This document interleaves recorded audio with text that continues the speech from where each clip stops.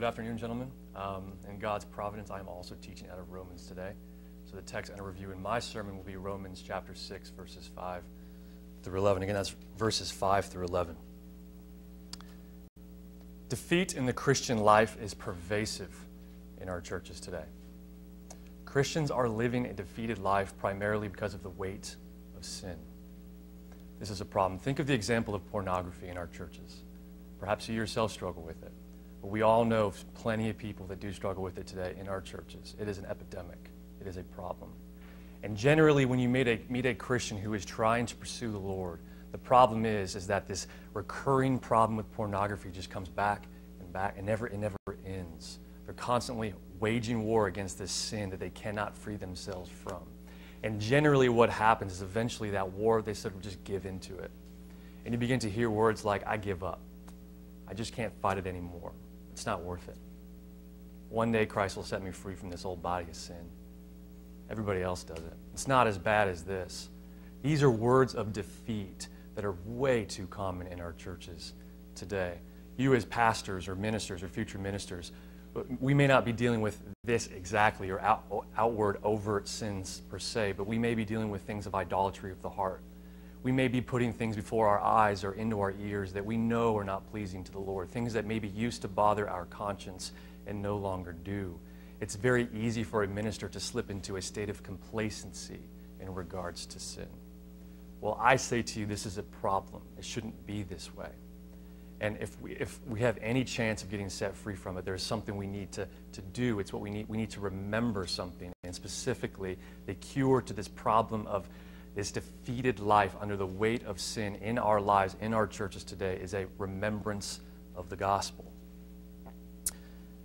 The Christian is free from the power of sin. This is imperative for understanding. This is what we will be seeing specifically in our text today in Romans 6, is that the solution, the cure to this defeated life is a remembrance of the fact that the gospel has set the Christian free from the power of sin. Now, why can I say this? Because the Bible says that because Christ died to sin, the Christian is no longer a slave to sin. Read with me, if you will, verses 5 through 11. For if we have been united with him in a death like his, we shall certainly be united with him in a resurrection like his. We know that our old self was crucified with him in order that the body of sin might be brought to nothing, so that we would no longer be enslaved to sin. For one who has died has been set free from sin. Now, if we have died with Christ, we believe that we will also live with him. We know that Christ, being raised from the dead, will never die again. Death no longer has dominion over him. For the death he died to sin once for all, but the life he lives to God. So you also must consider yourselves dead to sin and alive to God in Christ Jesus. So my first major point, something I really want to bring out, is that we have to gain a foundation, and it is that the gospel is determined not according to our experiences and is not determined according to our understandings, but the gospel is determined according to Scripture.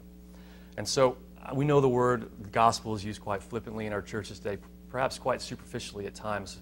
So if I were to ask one of you what the gospel means, you might say something a little different than what I would say, or even differences within denominations. And so it's important for me to tell you what I mean by the gospel if we're going to find this cure, the cure that I'm referring to. So chiefly, I would say the gospel is the gospel of God. It is his gospel. It is his message. It is a proclamation of what his Son has done, his life, his death, his burial, and his resurrection. But chiefly in our text today, we are dealing with what that objective message has done, this proclamation of his work, what its effects are for us.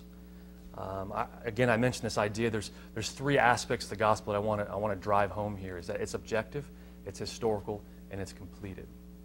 What I mean by the fact that the gospel is objective, I mean that the message as it is presented in the text of Scripture is objectively true for all people, regardless of what we have to say or think or believe about it. It's true. It's true for all people, and it is defined not by us, but by Scripture itself. It is defined by God. It is historical, simply meaning that it happened in a moment in time and has eternal significance as well. And lastly, it is completed. Everything that was needed to reconcile sinners to God has been completed to the full. Everything that was needed to save us from our sins and the consequences of our sins has been taken care of in the gospel, in his completed work. The gospel is objective, it is historical, and it is completed. Now, this message, this objective, historical, completed message, this is the object in which we rest our faith.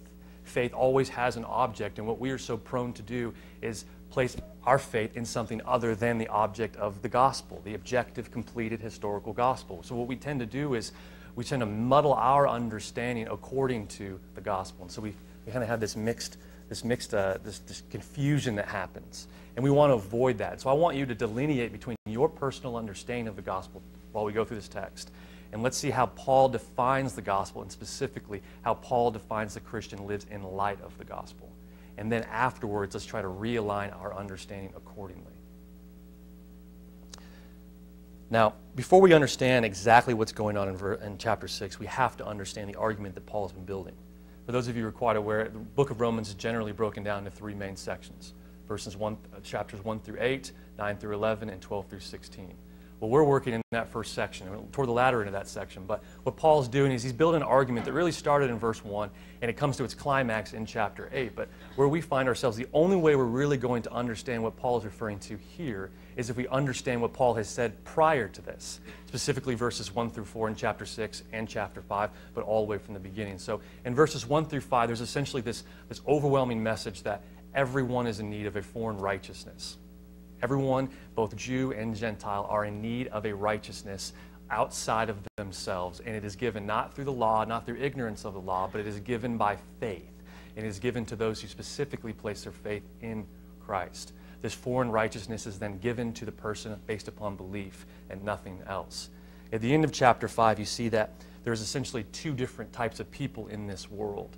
There are those who are in Adam, and there are those who are in Christ. Now, those who are in Adam find themselves in Adam, both Jew and Gentile alike, the whole human race, simply by being born. And we see that through Adam's one sin entered the world back at the fall in chapter 3 of Genesis.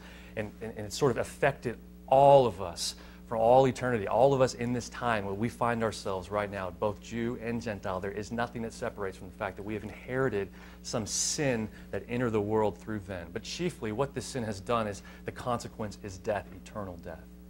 But what Paul's bringing out here in chapter 6 is that what this reign of death also does is it has sin as its master. Sin is the controlling master among everybody who finds themselves in Adam.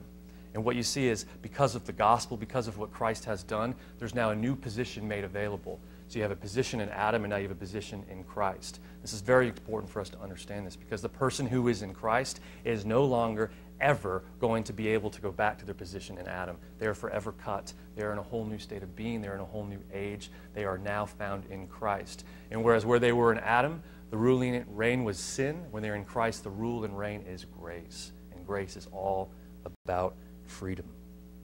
In verses 1 through 4 of chapter 6, we see that one who is found in Christ is found in Christ through their conversion baptism experience. And what he's basically just saying is he's addressing an objection that says, well, you know, if grace is all that it's all about, if I was saved by grace and all I have to do is believe, then it really doesn't matter what I do. And I take this to be a Christian. I take this to be a Christian just like me who has a very demented mind. And sometimes my logic can go a little too far. And I say, you know what, I guess you're right. If grace always triumphs over sin, I might as well just sin more so grace may abound. It's this idea of saying, it's almost complacency. It's just, all right, it doesn't matter what I do. Right? Is that what you're saying? And Paul, instead of going outright condemning such a person, he just looks at them and says, you just are not getting what I'm saying. There are so many implications of what I have just laid out for the fact that you are no longer in Adam, but you are now in Christ. But chief among those is you are no longer a slave to sin. You are just not getting it. And so let me give you an example. So let me tell you what I'm not saying, and this is important. You guys are all familiar with the contemporary epidemic known as the sex trade. Well, the sex trade, as atrocious as the sin is around the world, and it is around the world, but it's also found here in the United States. I mean, we could talk about all day long just how sad it is. But I want to narrow down specifically upon one specific aspect that my wife brought up to me the other day, and it just blew me away. But after I thought about it, it made more sense. Did you know it is not uncommon, it may be rare, but it is not uncommon for women who have been set free from their old master in the sex trade to once in their new position of freedom to, by their own admission, become prostitutes? I mean, I thought about that, and I said, why would somebody who has been set free from the slavery to the sex trade just go back into it? Now, again, I'm saying this is not the case, what I'm just dealing with here today, but there's a whole host of reasons that might go into why someone would go back. But I say to you that chief among them is all that person has known, all that poor woman has known is the sex trade. It's who she's identified herself with. She's never made a clean break. And now, by her own admission, she chooses to go back. It's a sad, sad state of affairs, but it's the truth. And that's not what's going on here in verses 5 and 6 of Romans. So let's read verse 5, please. The second point here is that the Christian is no longer a slave to sin. For if we have been united with him in a death like his, we shall certainly be united with him in a resurrection like his. Now the we here, again, it's referred to everybody I just mentioned. He's referring back. The antecedent here of we is everybody he just spoke of in chapters 6, 1 through 4 and preceding. It's everybody through their conversion baptism experience who have been united with Christ. When we were buried symbolically in our baptism in water, we were in essence being united with Christ's death. And when we were raised out of the water, we were united with Christ's resurrection. He's speaking of the Christian, the one who has been through their conversion baptism experience, pulled out of Adam, put into Christ, who has received the righteousness of Christ and is in right position before God. This is who he's referring to. We need to understand that. Now, while that is us as Christians, we need to understand specifically what he's defining the Christian in this text. Let's separate ourselves from it just a little bit, and you'll understand why that makes more sense in a bit. Read verse 6. We know that our old self was crucified with him in order that the body of sin might be brought to nothing, so that we would no longer be enslaved to sin. Here the Christian is defined as one who has been united with the benefits of Christ's death. You see, so we could just say, oh, yeah, right, I was united with his burial and his resurrection, but what does that really mean? And what Paul is bringing out of the text and out of the gospel for us here is he's saying that that actually means that that body of sin, that person you were in Adam, was crucified. It has been put to death. There's nothing left to it. It is dead. As Christ died, the person you were in Adam is dead.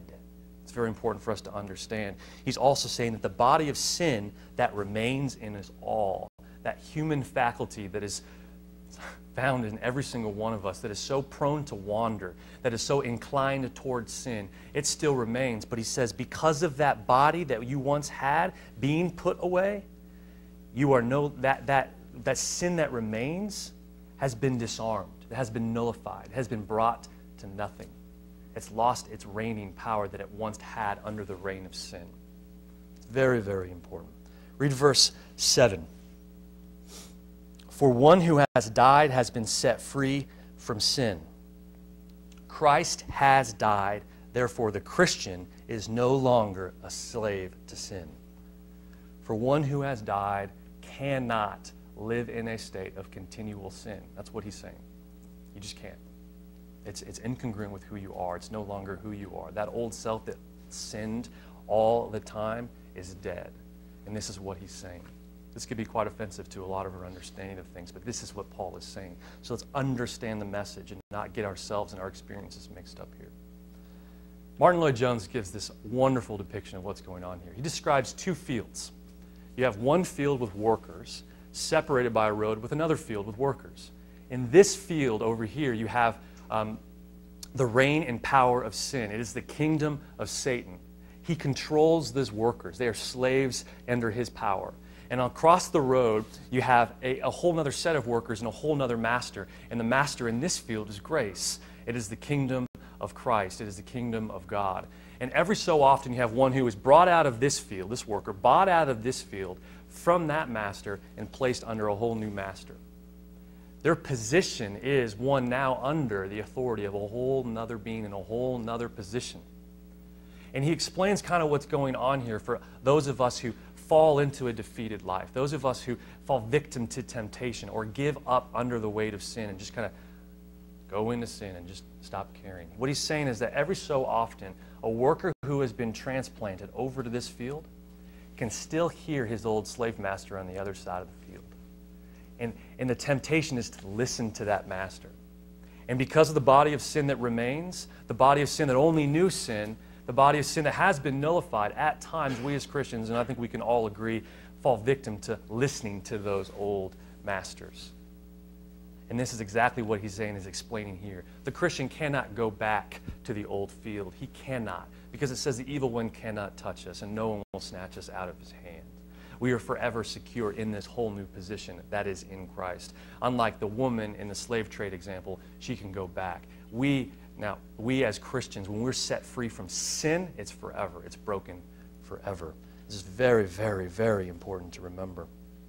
Colossians 1:13 says, He has delivered us from the domain of darkness, that is God the Father. He has delivered us from the domain of darkness and transferred us to the kingdom of His beloved Son. You see how it works? It's God's grace, it's God's power. The same power that raised Jesus Christ from the dead is the same power that raised us from the dead. It's very, very, very great. So let's read verses 6 and 7 one more time. Just settle it in. We know that our old self was crucified with Him in order that the body of sin might be brought to nothing, so that we would no longer be enslaved to sin. For one who has died has been set free from sin. When you were a slave, as a Christian, when you were a slave, a worker in this field, when you were in Adam, you had no choice but to say yes to sin. You were controlled. You were a slave. But this is something that I want to bring out, and this is something I have never been told in my life by a soul, is that now that you are in Christ, you no longer have to sin. You can now say no. It's not about do's and don'ts right now. That's not even what Paul's saying. He's saying because of who you are, based upon what Christ has done, the good news is that you don't actually have to listen to that voice anymore. That's really good news. Because so often a person who is defeated is just cannot stop listening. And the news that he's presenting before us here is that you don't have to submit yourself anymore.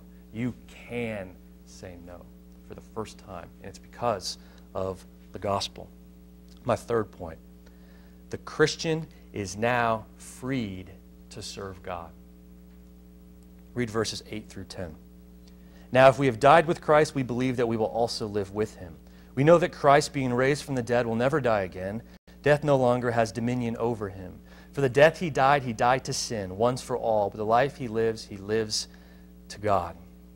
The Christian here is defined as one who has been set free to serve God. I don't know about you, but this is liberating for me, because for those of you who have the Holy Spirit, us Christians, all of us who have given the gift of the Holy Spirit, what we desire most is to please the one whom we love. And one of the things that beats down a person who is living a defeated life under the weight of sin is condemnation of not being able to please and obey the one whom loved us first. And we get to here. What it's saying is that we now can say yes to God. We can say no to sin, and we can say yes to God. You, as a Christian, can say yes to God, whereas before you couldn't. Again, the proclamation, because of what He did, because of His resurrection, we can say yes to God, and that is great news. So not only has Christ's death guaranteed an eternal break from the power of sin from the Christian, but the resurrection has empowered the Christian to live a righteous life to God. Turn with me, if you will, to Colossians 2. We'll read verses 11 through 15.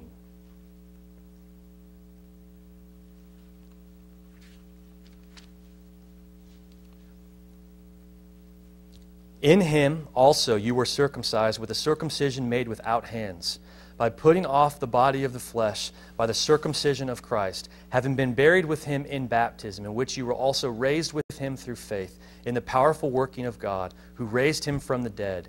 And you, who were dead in your trespasses, in the uncircumcision of your flesh, God made alive together with Him, having forgiven us all our trespasses by canceling the record of debt that stood against us with its legal demands. This He set aside, nailing it to the cross. He disarmed the rulers and authorities and put them to open shame by triumphing over them in Him. There's two things I want to bring out of this text. Is again, God made us alive. It's His power that we place our faith in that empowers us to live to God today, to live righteously before Him. And in verse 15, in there, it says that the disarmament of the rulers and authorities, the things that once ruled your life, He has disarmed. And He did it on the cross. And we, through our unition with Christ, have received those benefits. This is wonderful news. It's just basically saying that you're the old person that you used to be, that is no longer your identity. It's gone. And the person that you are now, the new man that you have put on in Christ, it is living to God, and it is empowered by God. And the same power that transferred you is the same power that sustains you. Wonderful. So the Christian here is one who has been united with Christ. This Christian is one who is dead to sin, yet alive to God. Verse 11 in Romans, please. It says, "So you also must consider yourselves dead to sin and alive to God in Christ Jesus." This is where we are called to realign our understanding of our relation to sin according to everything that Paul has just said. If you remember in the beginning, I kind of talked about let's separate ourselves from the message that he's presenting. Who is the we? Who is the Christian that he's referring to? Remember, it's the person who has placed their faith in Christ, the person who has received this foreign righteousness. It is a person who has been taken out of Adam and is now forever, eternally found in Christ. It is one who, through their conversion baptism experience, has been united with not just the death and resurrection of Christ in an abstract sense, but also received the benefits of that, namely death to sin and life to God. This is the person he's referring to. And so you see this contrast. And so you see the problem is, if you're living a defeated life, or you know someone that is leading a defeated life, do you see this contrast? Because a Christian is one who's victorious over sin, according to this text. That's what it says. And we have to understand what it says. And if we're living a life that's contradictory to what the Christian is in Scripture, we have to realign our understanding. Now, this is not a condemnation on you. He is not addressing it. He's not saying, oh, you're condemned, you're going to hell. He's saying you who are Christians live in the position that you already are. He's saying from this position that you have already been given by grace through faith, from this position in Christ, live as Christians. Reckon all these things that I say are true of the Christian to be true of you. Let it settle into your being. It's very important. He didn't, this is the first command of Paul's after 5.5 chapters of doctrine. It's pretty interesting. And the command itself isn't the typical command that we think. Do this, do this. What does it mean to reckon or to consider ourselves? What does that mean? And it's exactly what I'm saying. It really is. You put your faith in that objective doctrine that he has just laid out. That's what he's commanding us to do, to just believe what he's just said is true of the Christian and believe it to be true of ourselves. It's powerful. People you are ministering to need to hear this. I have never been told that I was set free from the power of sin in a way that made sense. You need to tell them that they can say no now. Don't tell them what they can't do, what they need to do. Just tell them they can say no. Tell them what Christ has already guaranteed them. And also the person you minister to, tell them that they can say yes to God. It's wonderful. Wonderful news to know that you can serve the one who you want to serve solely by not your strength, not your war, but the war that was already completed and fulfilled in the cross.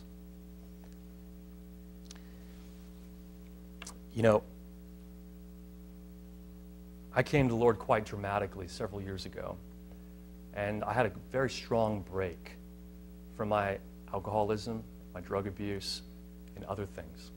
And as time went by, that desire, that sin, that desire for sin, that body of sin that still remains in me like it remains in the rest of us, began to desire those things again.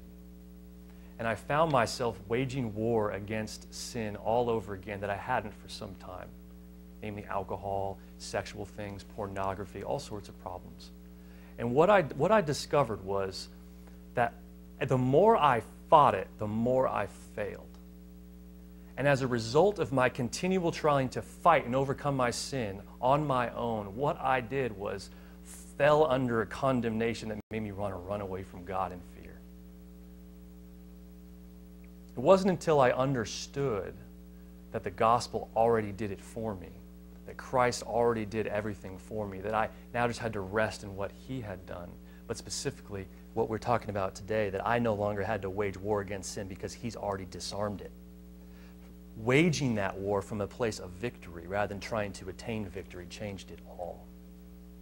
And so I want to tell you guys too, if you are struggling with pornography, or you're struggling with any sort of idolatry in your life, maybe it's the way you treat a spouse, or maybe it's what you eat, or how you treat your body, or whatever it may be, I say to you, you don't have to listen to that voice anymore. You don't have to. You can say no. And you can live righteously, and you can please the one that you love. Everything that is needed to overcome sin has already been accomplished. It's been accomplished in the objective, historical, completed gospel of Christ. I plead with you to realign your understanding of who you are in Him in light of that. I can say these things, that we are free from sin because the Lord Jesus Christ died to sin. You are no longer a slave to sin.